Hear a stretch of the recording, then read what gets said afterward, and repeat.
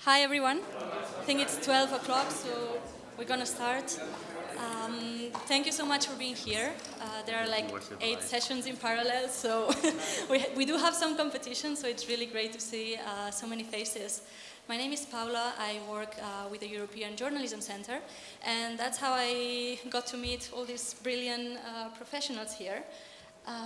And yeah, we have several projects at the EJC to talk about innovation, but more recently and more specifically about newsroom change in terms of culture and people management and well-being.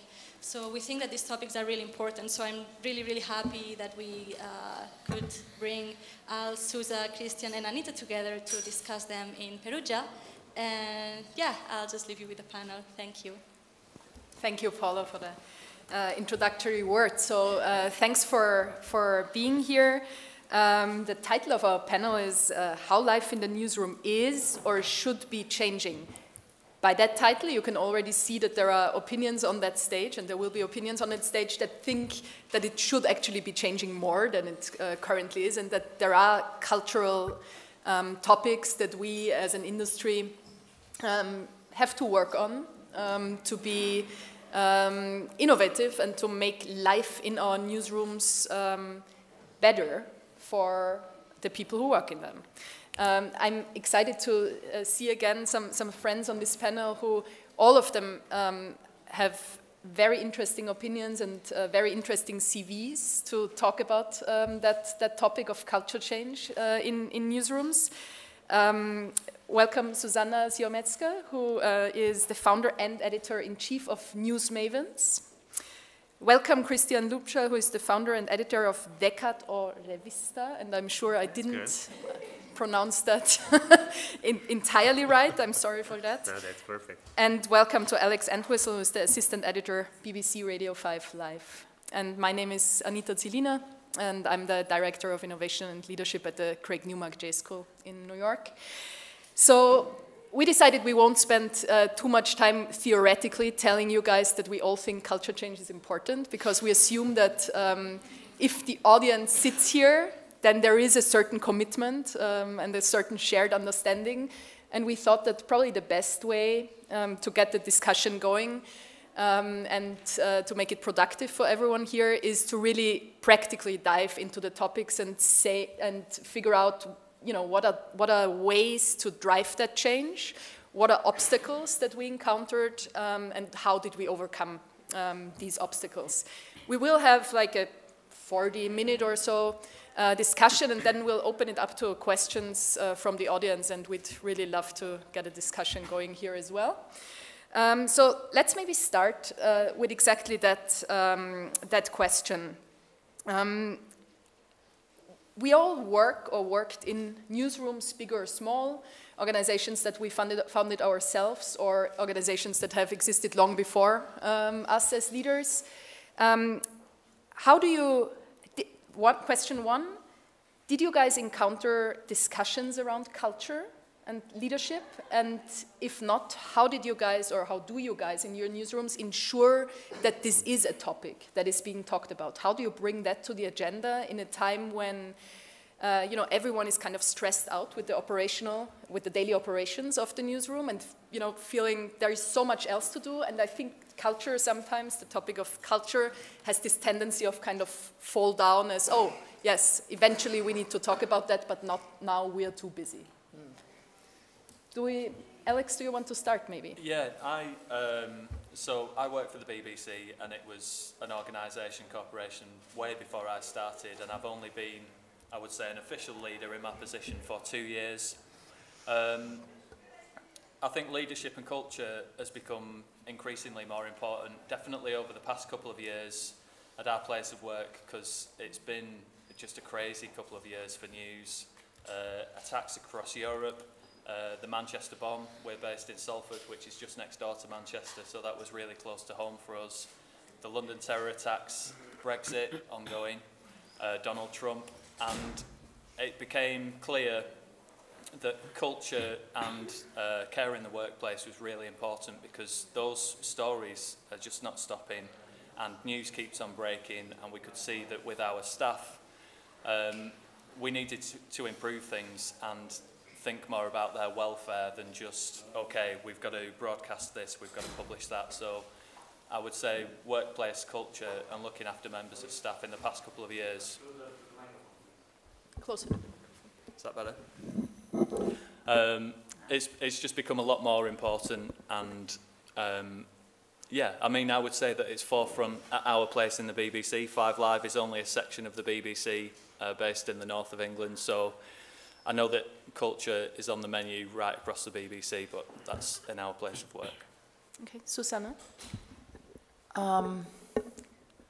There's no such thing as discussion about culture in most newsrooms that I've encountered, and that's a great opportunity.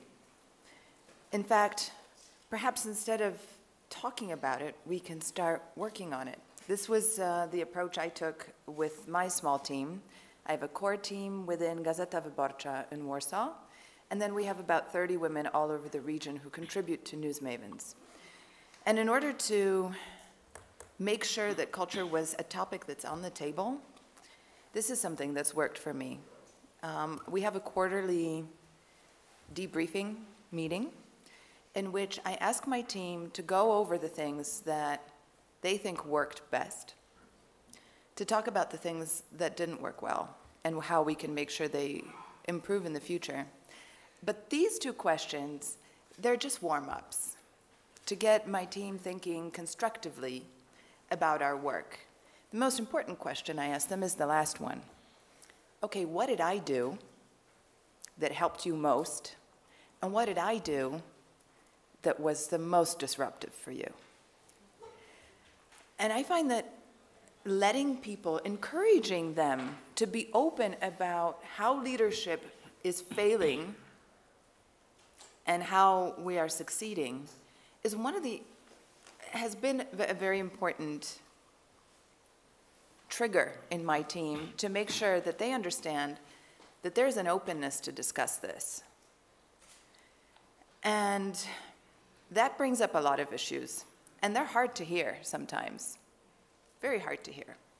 Like when they tell me, oh, Zu, we love it, you're so meta level and you're so inspiring, and you're talking about the concepts, and we're all on board, and we're doing our work, and then once in a while, you swoop down and focus on something really micro, and that's so disorienting for us. Please don't do that.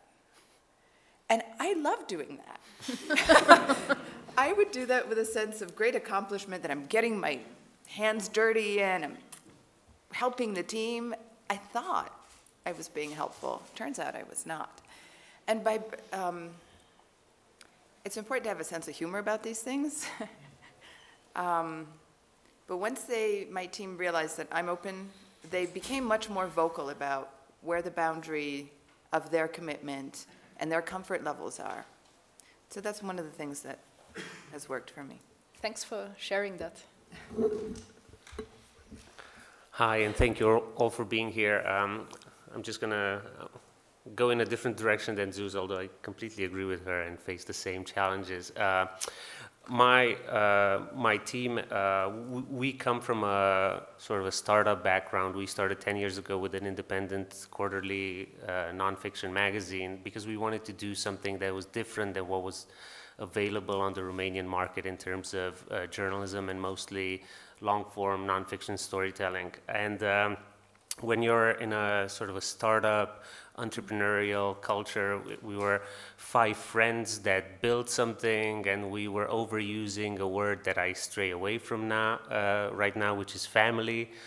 So we were trying to build something, and for the first 4 or 5 years, culture was, I don't think the word has ever come up.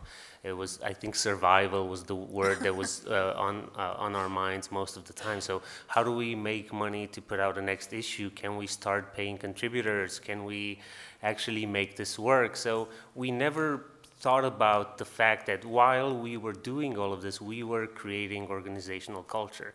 And I think that was one of the things that has struck me at one point, and this is the thing that I've been telling newsrooms that start up, like the first 1 or 2 years, they're just so exciting with the change and the hustle and trying to make things work. And the first moment you'll have a chance to, get out of the day-to-day grind, you'll realize you have a culture there, and it might be a culture that encourages the work that you do, or it might be a culture that makes it difficult. So what has happened to us about 5 years ago is that the survival thing wasn't going well, and we had a terrible crash. And there was, out of 8 people that we have gathered at that point, 8, 10 people, there was 3 of us left. So we had to start building everything again from scratch. And I've always had a personal passion for how we work. So work has interested me very much. And I don't know how much you follow discussions about how people work, but organizations are changing, not just in journalism, and changing seriously. And there's this whole spectrum of evolutionary organizations that talks about self-management and autonomy and growth and care, as Alex said, which, if we're honest, sounds very antithetical to the way newsrooms are set up, which are very critical, very, even inside the newsroom, very skeptical, very combative. So I said, okay, now that we almost died and have a chance to reinvent ourselves, can we try to be that kind of organization and also do journalism? So I remember in 2016 when we last moved, I told my team then, how about this is a new start? And we're not just gonna do great stories, we're also gonna try to be the place where people can do the best work that they can do. So part of our mission here is not just to put out great work, but to encourage people to do that. And we've been trying to figure out how to do that part of the job over the past 3 years. And that has involved slowly creating the kind of mechanisms that also Zuza was talking about. So the one big thing that we started that is still ongoing, we have a monthly check-in meeting with everyone, and everyone now is 25 people. So something is working in our approach. So we have a monthly meeting that is called the State of Door, where we actually talk about not just the projects that are going on, but also about how people are feeling, what are we doing, are we moving too fast? So, and I'll end this on this short example to give you a sense of where this meeting sometimes goes. I sensed that our staff was really close to a burnout last fall, so we had, I gave everyone post-it notes so they wouldn't have to shout it out, and I asked them, out of all the many projects we do, and as they said in a previous panel, out of all the chicken shit projects that we get involved in journalism, if you had the chance to do this, which one would you kill? And people were like, you really want us to say which project we would kill? And I said, yeah, because as an editor, you sometimes think you have to do everything. So we gathered up all the post-its, and the one that got the most votes, it was a project that strategically would have been really bad for us to kill, which I realized this one is one that we have not communicated well enough. And we did kill a couple of projects out of the ones that were on those post-it notes. So that's how we learn from each other and try to build a culture where people can speak up about things that work and don't. Thanks for sharing that example. So when I think about conversations on culture and leadership in newsrooms, one thing, and I worked in pretty legacy organizations, both NZZ Media Group as well as Gruner & Jahr and Stern Magazine have been around for a while and have a pretty, let's say, solid understanding of this is how we do things and this is how we don't do things. So the culture change part of my role was essential and time and energy consuming, of course, as well. And one thing that I encountered is that I think there is a certain tendency, especially in legacy newsrooms, to feel that creating this transparency, sharing stories about failure, being open to feedback, talking about becoming better as leaders is perceived as weakness and is perceived as something that's kind of fluffy and like emotional and touchy-feely, you know, not business. So I think we are kind of sometimes a pretty cynical bunch of people as journalists. So I feel that one thing that I encountered often when I pushed for, you know, culture initiatives, so leadership initiatives, was basically a kind of a cynicism in terms of, yeah, well, we should focus on work and not those kind of emotional thingies beside that. Is that something that you guys can relate with? Like, speaking from inside. Not wanting to put the BBC on the spot, yeah, but I think it's in a lot of a lot of existing legacy organizations. I can't talk for the whole of the BBC, but yeah, definitely I've seen that over the past 10 years. The change has been really massive because it is more, certainly at Five Live, more about being empathetic and emotional and those things which I definitely think in the last 5 years I've seen a change in leadership where it's not those hardliners, you know, we've got these targets, I don't care how long you have to work, I don't care if you're on the verge of burnout, I don't care if you're struggling. That's changed completely.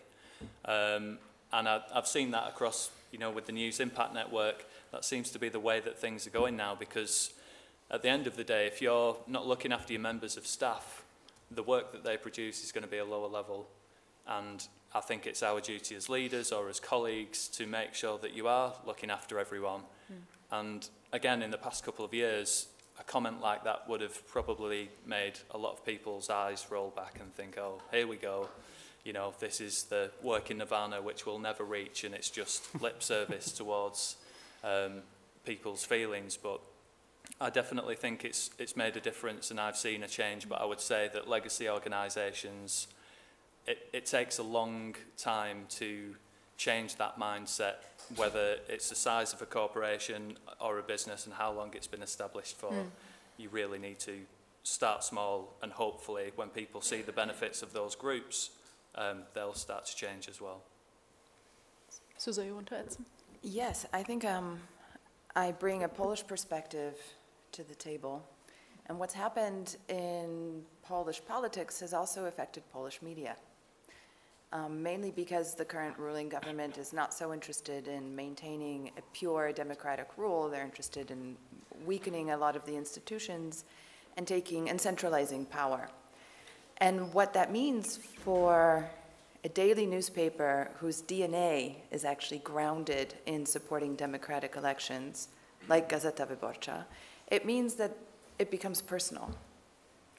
And in the battle between the government and the newspaper has taken a lot of casualties. A lot of those involve advertisers who are discouraged or outright blocked from supporting the paper. What this means is that there has been a crisis, a financial crisis, that this very motivated, idealistic, very professional team has been faced with the necessity to cut back. And the team has gotten so much smaller, and the amount of work has gotten so much bigger. And so you have leadership that is fighting for survival, like leadership and care. We have been a very tough group of people.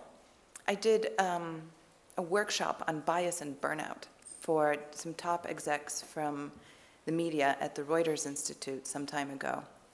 And there was a gentleman from an international legacy corporation who, after I had spent an hour and a half explaining how burnout affects your capacity to perform and how it can potentially negatively impact your talent pool, he said, yeah, very interesting, but you know, journalists need to be tough. And that was the comment, journalists need to be tough, because this is kind of how we see ourselves. We have to be able to, in order to speak truth to power, we have to be able to have balls, to be resilient, and it's kind of part of the package. And admitting that you're struggling means that perhaps you're not cut out for the job. That's the fear. And that's the challenge that leadership faces in communicating that actually we need to survive, and your well-being is part of that survival process.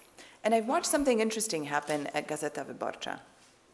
I'm sorry if I'm speaking too long. No, continue. There was an editor who climbed the ranks and became deputy editor-in-chief. We have this historic, iconic editor who is not to be moved and will never be moved. So the actual day-to-day executive functions fall to the deputies. There's 4. And one of them was this guy who just, he doesn't let go. He's dedicated his entire life to saving this paper. And he became publishing director, which doesn't always happen. Usually publishers come from the business side, from the sales side. But suddenly there's an editor who's a publisher. And he was one of these old school, hardball journalists who would yell at everyone and would kind of barrel into meetings and destroy projects right at the end and reinvent them. It was very harsh, very direct, very stressed, but very effective. And what happened was he started promoting women to work with him. And I'm not saying this is a recipe for everyone, but what I've seen happen is that now that this guy has surrounded himself with strategic allies who are women, his leadership style has dramatically changed. And it has become much more delicate, much more attuned to proper communication and soft skills. So I think a crisis gives a tremendous opportunity to change things that have always been a certain way. When things are falling apart anyway, this is a wonderful opportunity to set them up differently for the future. And that's a good point. And I think you made that point as well. And I think to Alex's point, I share the optimism that I see a change in the debate. So what makes me optimistic about that is that I see that these hardliners, like you called them, there are plenty of us who are, you know, kind of mid-level management or even higher management who are not willing to accept anymore that being a good editor-in-chief means shouting at people, that don't accept that being a good journalist means being grumpy and kind of self-destructive in a way, that don't accept that diversity is not an issue in our newsroom. So I feel that sounds a bit religious, and maybe that's kind of the surrounding here that makes me say that. But what I do see is a certain movement of people, and that makes me happy, that are just not willing to accept anymore that workplace culture is the way it's supposed to be in newsrooms. And one thing that I do see, and you mentioned new work, and I'd like to dive into that a little bit more. One thing that I do see, I was in the lucky position to hire quite a few people over the last years or so in different roles. And I saw that people who I hired, who often were, call it millennials or whatever, that's a confusing word, but kind of in the early 30s or mid-30s, they just had different wishes and different aspirations than what usually HR would probably think are things that people care about. So they didn't care about, you know, getting the company car, but they cared about part-time work and childcare and parental leave policies, and they cared about collaboration, and they cared about professional development and having a growth trajectory in the organization. Is that something that you guys also see? Is that something, how do you deal in your organization with this development? Well, I just want to add one example, because even in Romania, I had the same experiences as Zuzo was talking about, and as you mentioned earlier, at the beginning of this year, a really respected editor from a big legacy organization came to our newsroom to speak to a couple of us on the management team, and one of the things he remarked on was that he realized in the past year that it's no longer okay to shout at your staff, that they get pissed off.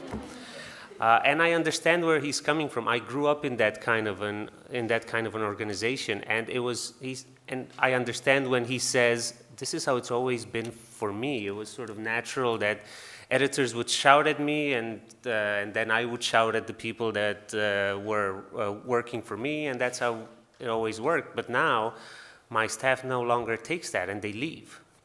I'm like, okay, that's a step forward. And unfortunately, this tension between the need to produce journalism, the need to make journalism sustainable, and building culture is huge. I'm not gonna lie to you. Like, we have stress periods where sometimes maybe care goes out the window without us wanting to. But the ideal is to get to the kind of organization that Anita was talking about, and encouraging this kind of development. So one thing that we do is, or one thing that I do when I talk to our staff, is ask them where they want to be, and not necessarily in the organization. So for me, it's perfectly fine if someone's mission in life transcends what we want to do.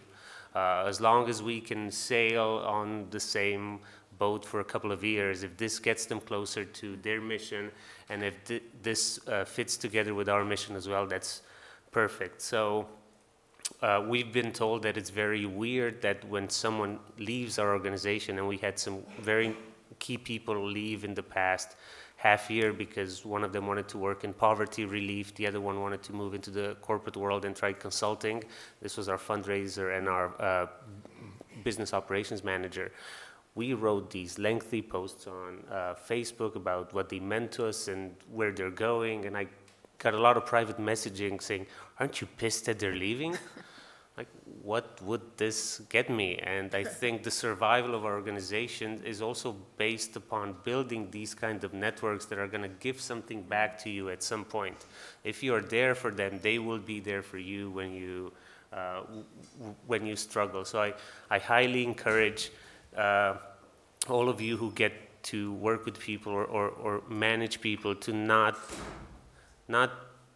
treat them like they owe you their life. They owe you some things, and ideally you make those things as specific as possible. And sometimes, because it's journalism, they might owe you more weekends or more nights than they're willing to put in other fields. That is the complicated transaction. But help them figure out what they're best at. It's not easy, and it's hard to lose people, but I think it's a good thing to do. Yeah, I just want to kind of echo that. Again, with the change in management style over the past 5 years, I've definitely seen, and myself with our team, it's more about elevating the potential and helping people reach their potential, and whether that's in your department, in your business, or elsewhere.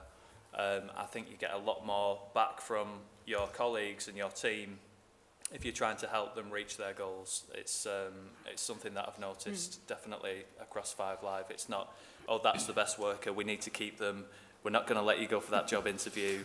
It's very much, okay, you deserve it, you're great at your job, go and be the best that you can be. I have coached people to leave my team twice because they were awesome writers. They were these young women with tremendous talent, and they were working on an online version of a women's supplement to Gazeta Wyborcza. We were the digital team, and they were mainly publishing stories online or writing quick stories for online. And then they were burning the midnight oil, doing the stuff that they love. And I coached 2 of them to leave, and they have now, both of them, they're on their 2nd book. And they're really growing in the direction that they love. And I think it makes sense to do that because there's a danger with millennials. The danger is that, they're also the most likely to burn out. It turns out that young people who don't have a very complex family life, they're not taking care of kids, they tend to overinvest in their work. So they put all their eggs in the work basket. And they're also coming in with a lot of ideas about what the work will be like and what their impact will be like and how awesome it will be to change the world as a journalist. So they're coming in with their expectations here, and reality is here. And if they've got nothing else that's really important for them in their life, then that difference is going to make them hate their job, hate you, and do lousy work. So I agree with my colleagues that it's really important to know what's important to them, and finding alignment between what they love to do and want to do, and making sure that they get as much of that from their workplace, that's going to get you the most results. But you also have to take care of them and make sure that they're not crossing lines that will be very difficult to back away from. Let's dive a little bit into exactly this topic of stress, burnout, and on the other hand, resilience, and how to build resilience for yourself to kind of stay sane and healthy as a leader in this stressful transformation phase. but also how do we ensure that our teams stay sane and healthy. And I'd like us to share some experiences or some best practices or some things that didn't work that we worked on. So maybe, do you want to start, Cristian? This is a complicated one when you sort of try to juggle everything. The things we have found, I'm not saying they're working, they're things that we're trying, is that we have a pretty flexible policy in terms of how people can work. So we don't make people come in at a certain time or on every day as long as they do their work. So it's complicated with the responsibility, because telling people that they can do this is sometimes they don't believe you. So you really have, as a manager, one of the things that has surprised me the most is how often you need to say the same things over and over and over again. And that means calling out the things that don't work, but it means mostly calling out the things that you need to make work, because building culture means repeating the behaviors that you want people to have. So in terms of, making people take advantage of, flexible time, is you have to reinforce this, that they don't have, if they see some of their colleagues having long days, or they don't need to do the same. We'll try to build an open culture where you don't need to feel guilty if you don't show up for 2 days and Slack channel looks like a Christmas tree and like, oh, they're working and I'm maybe reporting or maybe taking a day off or taking it easier. So managing that guilt is actually not easy. On the face of it, it sounds like, oh, cool, I can come in whenever I want or to take a break. It's not as easy. So for me, it was a learning curve of, okay, I need to find time or make a space to explain to people that we can actually do this. So this is one thing we're doing, letting people sort of own their work. The other things that we are doing is we're trying to expose the staff to more and more, I wouldn't call them trainings because we haven't done things that are very, over a length of time, but we're bringing in people that talk about communications. We had a one-day retreat where we talked about neuroscience of communication and understanding how we impact each other in the way we communicate and what the types of communicators each of us in the newsroom is. And that helps because it creates that kind of trust where you then can voice the things that don't go well. One other thing that we're doing, at least to sort of surface whatever is on people's minds, is this exercise that we picked up from these wonderful psychiatrists that started an organization in New York called Narrative, and they work on listening. That's their main focus. So they talk about storytelling and the importance of listening and storytelling. So we've picked up something that we do at the beginning of our management meetings, but also some of the larger meetings, where we go around the room and everyone shares what is preventing them from being present in that moment. And that's when you realize that you might think someone is not there or disengaged or not paying attention, but then you hear their parents are in the hospital, they're having trouble with their relationship, their bank has closed their account. So that's a way to surface the things that are heavily impacting our work and that we don't even say over coffee in the morning, but in that space where everyone shares. So at least that's a way to surface that kind of tension, and then, which is something I do and my other colleagues who manage people do, is actually force people to just get out of the office. Or I had to tell our distribution manager that our relationship is going to be in peril if she doesn't disappear for a week, and thankfully she did. And then she said, "Oh, you were right. Like my brain was fried." So it's a weird thing to do as a manager, but I think a really important one. Susan. I'm going to start with what we can do to help ourselves, because if we're fried, then we might not notice that everyone else around us is struggling. And I think it's, this is very common sense, but it needs to be said. We need confidants. We need to be able to talk to people who are who understand who we are and what we're trying to do, and who will listen to us in a way that's non-judgmental and that's helpful. Because if we don't download, if we don't data dump, we're also not going to be able to make sense of everything that's happening. It's much more difficult to do that for yourself if you don't have a contemplative practice. So having confidants is important. My confidant is my dad. He's sitting in row 2. Hi, Dad. It helps that he's an editor, so that he understands the context of what I'm saying. The contemplative practice is not a joke.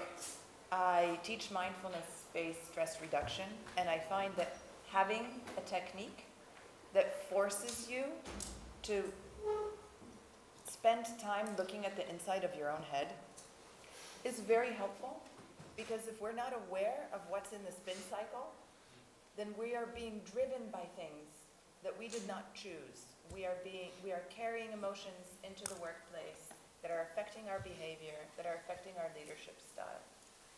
We are not at our best when our brains are triggered by a stress response. What actually happens on a neurological level is that our brain unplugs the part responsible for communication, problem solving, and memory, and that energy goes into a physical response to enable us to fight or flight, which means that our greatest resources are offline when we're stressed out.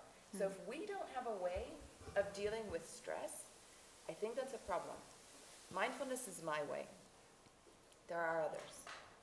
And what I find that works for me, and that I also recommend and make sure that my team makes use of, is not just leaving the office to go home, but conferences.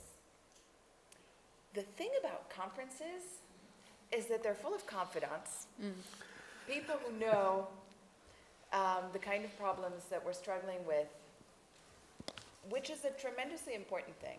If you feel understood, that you're not the only person in the world who's dealing with this stuff, that in itself gives you energy. Wow. Welcome. Okay. Thank God you have a loud voice. Yes. No one said anything. The other thing about conferences is that it allows you to take a step away from your work, your daily work, and see it from a distance. You see it in the questions that people ask you. You see it in how it fits into the ecosystem of what other people are doing. And it's easier to find when people tell you that your work is important or interesting or exciting, it's easier to believe that or to remember that again. So I find that going to conferences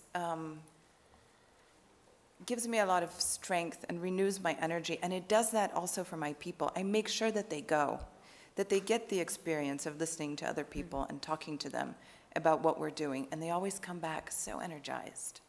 So thank you for giving me that energy, everybody. Alex. So there are a few things, like Cristian said, as far as making sure you know how your team are. I know Susan's a fan of this. We've got something called the mood jukebox. It's not really a jukebox. Sometimes people don't want to share how they're feeling, but it will affect their day-to-day work. And all the jukebox is, it's just a piece of paper with some record covers on our whiteboard. And rather than people explaining what they're going through, it might be personal, it might be health, it might be a family issue, it might be that they were late to work and they got stuck in traffic. And they choose a song according to how they're feeling. So let's say, you know, you might have Nina Simone, Feeling Good, Coldplay, Trouble, Dazed and Confused, Led Zeppelin. You pick what you want on how you're feeling. And then as a leader, depending on what people pick, it's your judgment that you can use, whether you go and speak to that person separately. If they feel comfortable, they'll open up and say, I'm struggling today because this contributor's not got back to me, this deadline's looming, or do you know what, I'm well ahead of my targets so I can help anyone else. So that's really helped us as a team without giving too much information away if it's something personal that's affecting their work, to just have a judgment of how everyone's feeling that day. What I do to look after myself, I absolutely love the Headspace app. Again, I'm pretty new to it, and a couple of years ago I would have scoffed at the idea of like, oh, mindfulness, yeah, that's going to help. But taking breaks is really important. We've got a saying on the desk, you're in the screen. We've all been there. You're working so long on a document, on an edit, on a written piece, and you get to a certain stage where you just turn into a slug and you've got no chance of getting that work finished. And walking away from the desk and taking a break, whether it's a walk outside, 10 minutes, a proper dinner break, is just so helpful and re-energizes you to come back and start again. That's something that I found really helps myself. But again, you've got to lead by example. So if you've got a team who are doing that, you can talk all you want about these techniques, but unless you do them yourself and make sure that others, that you're encouraging your team to do them, it's pointless. So taking a break has really helped me. No, thanks to all of you for being so open and sharing, and maybe before we open it up for questions, to questions from the audience, building on leading by example, sharing some things that I learned. And I think it's important to say, I made, like probably all of us, a lot of mistakes when I started my journey as a leader, just because it doesn't really, not everything comes natural to everyone. So I think the mistakes that I made were partly things, just not realizing how much you lead by example. So if you enter a room grumpy just because maybe your commute was, stressful, or I don't know, something went wrong at home, that has an impression on the team. So I learned that it's really important as a leader. You don't have to constantly run around smiling and saying, everything's great. But I think being aware that your expression does something with the team. That is something that I really learned. Also, some things that I literally had a very bad boss once who, whenever someone took vacation, said a sentence that was approximately like, oh, well, you're lucky, 2 weeks vacation again. You know what that does to the team?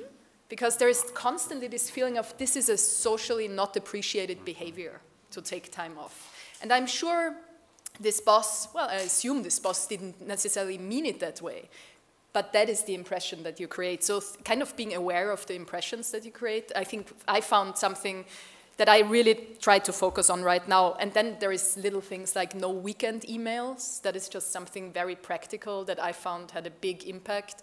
I just stopped sending emails on Sunday, unless there was kind of an emergency happening on Sunday. But no, when you come back to the office on Monday, let's discuss this or that. What it does in the brain of the person, you sent this email to, he or she will spend their Sunday thinking like, oh my God, did I prepare well for this meeting? Is this gonna be stressful? Should I, do something right now? Can I enjoy my glass of rosé in the sun, or do I have to sit down and kind of prepare? Which maybe wasn't your intention, but that's what happened. So I think it's the little gestures like this. And then the last thing that I'd like to add is, and I see that, unfortunately, I don't see that happen too often, but I think it's so important. It's something you touched upon. Little humane gestures. I think we sometimes forget that there are human beings involved in the workplace. So if someone goes through a hard time, just saying, well, you don't have to worry about figuring out how many days you take off, or you don't have to worry about, being away, visiting your mom in the hospital or something like that. I just feel whenever a boss I encounter does that, it creates a level of trust in the organization that is really valuable, because trust is ultimately what you build on in an organization. Just some thoughts. Yeah. Let's maybe open it up for questions from the audience. There's one back there. Hey! Thank you everyone. This has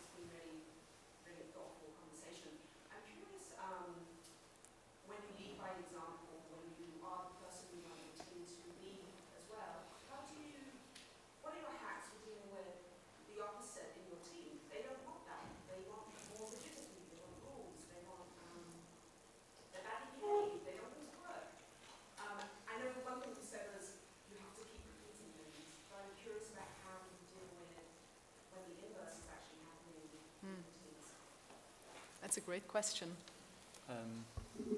We were talking about this last night, and I think it's, again, getting to know your team and working out what each person wants and how they react best to the direction that you give them. So we were talking about some people like to be given a target and you can leave them to it and that's it. And then there are other people who like lots and lots of detail and want everything structured for them to follow out to the letter. And I think that's really helped me realising the people in our team, what side they lie on, and it might not necessarily reflect yourself, because one of the things that we were talking about last night is when that person or when members of your team aren't the same as you, it's quite easy to give them direction in what you would want, but not the level of detail that they get. But if there is somebody who's not pulling the weight and perhaps pushing back, it's really important to deal with that straight away, and it's a really frank conversation about taking the person out of it and the effect that it's having on the team. So rather than making it a personal issue, you present the facts in, because this is happening, the rest of the team is like that. You need to take the person out of it. So that would be my tip for dealing with difficult people or somebody who's not quite fitting in with the ethos that you want. Yeah, I'm on board. But what do you do, sir, when you have a real burned out case? Yeah. If you have someone who just cannot perform, an excellent staffer who starts blowing deadlines, coming up with ever stranger excuses, and then you see that's probably a burnout, and your tough lecture is actually making the issue worse. How do you help such person? So one of the benefits with the BBC is that there are great HR and medical health professionals on hand, so we can refer those people. They're outside the BBC, the medical professionals, but as far as mental health goes, that is really important. There's a process to go through where they can be referred, they can get counselling. That's definitely happened, not on our team, but within Media City, where Five Live's based. There are a lot of teams there. It was after the Manchester attacks, because a lot of people, it was burnout, because it was a massive story, it was on our doorstep, and it was right around the clock. So I'm not going to deny that there's not burnout, and those things need dealing with. But yeah, we're lucky as the BBC to have those people on hand and a process to go through. I'd like to add to that, because there is a way to help people who are dealing with having a work overload. And one of those things is rest. And I say this with a smile because from a neurological perspective, what happens to the brain of somebody who's burned out is almost exactly the same as what happens to a person after trauma. And to get your brain back in balance, neurologists say that you need 4 weeks of rest. But the other problem with burnout is that it's not just about being tired. It's also, there's a value, it's an existential crisis at work, basically, which means you need help talking about it. And if you're lucky to be in an organization that has thought of this already, then you know how to direct your people. But for everyone else, there is also a resource that there isn't a culture of using in the media, particularly in the news, but coaching. Coaches are people who are trained to talk you through the problems you're having at work and to help you arrive at solutions. And even though we're not used to referring people to coaches, I think in the case of burnout that might be helpful, because something needs to change to make sure that that person doesn't arrive in that same burned out place again. Great point. I'll add one quick thing to this, and not necessarily about burnout, but maybe just, and piggybacking on the first question, maybe it's just a case of things aren't working for some reason, and you know that one staffer's behavior might be escalating in a way that creates conflict.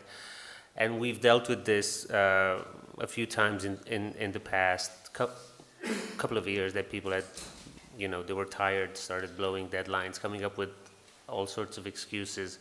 And what has helped us a lot in this process is that we have multiple projects going on. So we have, the first thing that we try to do is move someone to a different project in a completely different role with another pace, with different responsibilities. And it sounds simple, but it still is a complicated decision to make, and a complicated conversation within the management, within our management team, because sometimes helping someone from the outside looks like you're giving them a break, which is what you are. But then sometimes that break follows a string of what might be called bad behavior, which also has, as Zuza well pointed out, does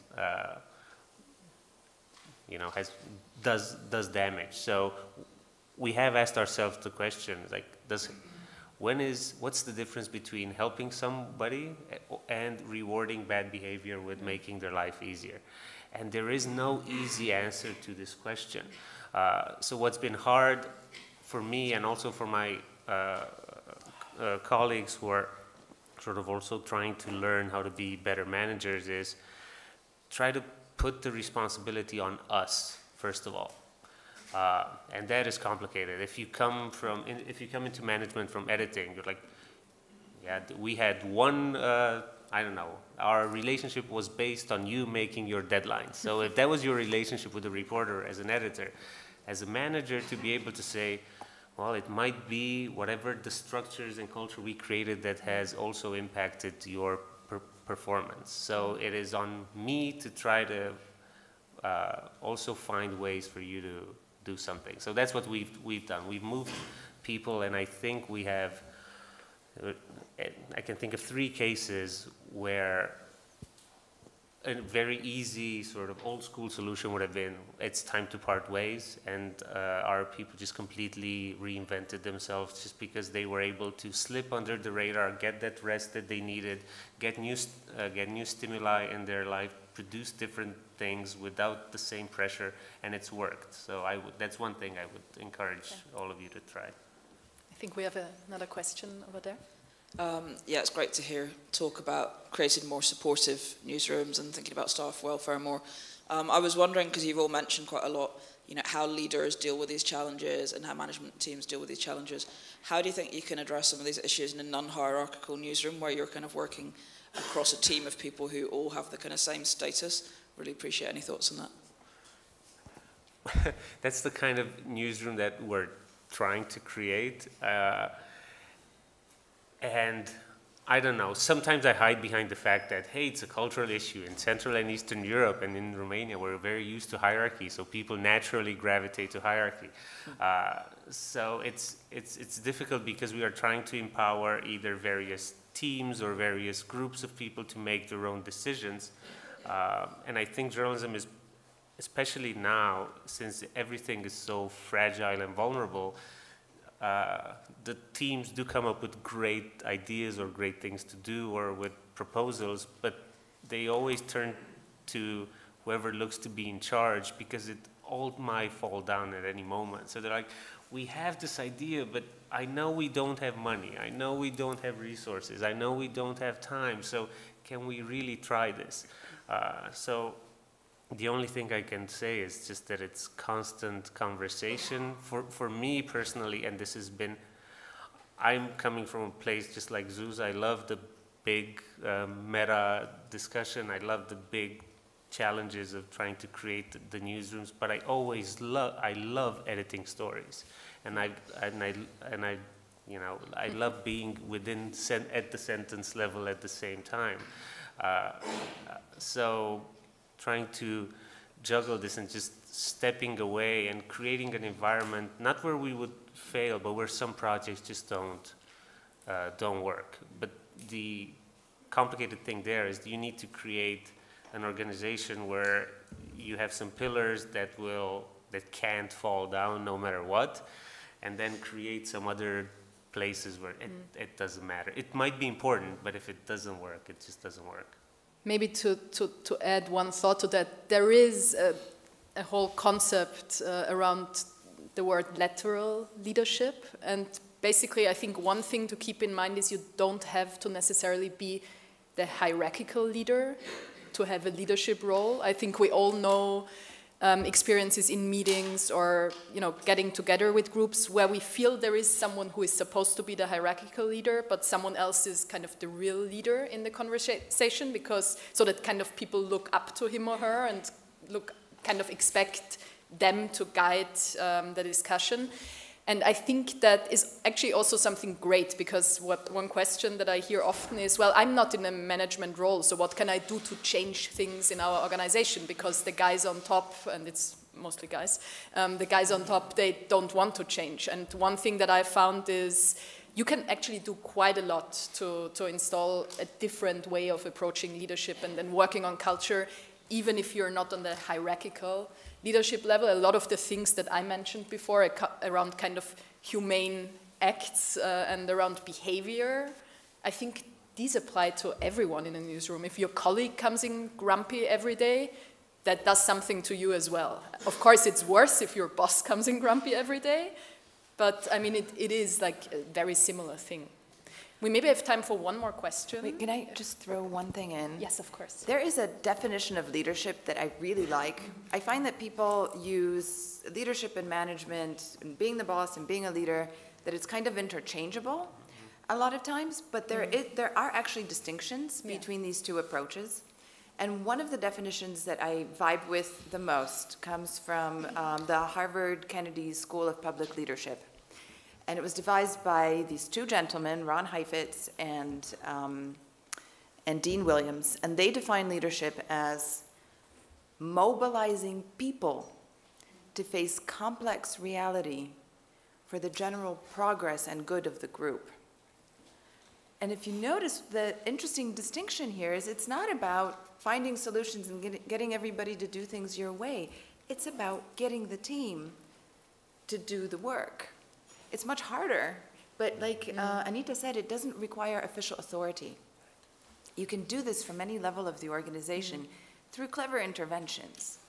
I have some books I can recommend. So I think one more question. You? I have a question for Anita. I'm a teacher in journalism in the Netherlands, and I'm wondering what you do in your curriculum to prepare students well for these two realities, actually. Yeah, thanks for that question. I just started this new role, and actually it's all about what we talked about now, because I really felt we need some new kind of leadership training in the industry, something that's more focusing on the questions that we're talking about here, but also on providing leaders with the knowledge around, how to develop a product strategy, how to think about your audience, how to figure out the right KPIs, and how to think about scale and platforms. So what I'm building now, and the first course, Executive MA, is starting January 2020, so I'm just in the phase of building that. The curriculum will incorporate a lot of topics around leadership and helping to refine yourself as a leader. So a lot about both the management skills as well as the kind of leadership skills you really need to drive that transformation in a both more efficient way, but also in a more healthy way, both for yourself and for the people you work with. We are done. I get the sign that unfortunately, it seems like there is wow, we are on time here, and we need to do some self-care, which in Perugia means pasta and pizza and maybe wine even for lunch. So thank you all for being here, and thanks for the great discussion.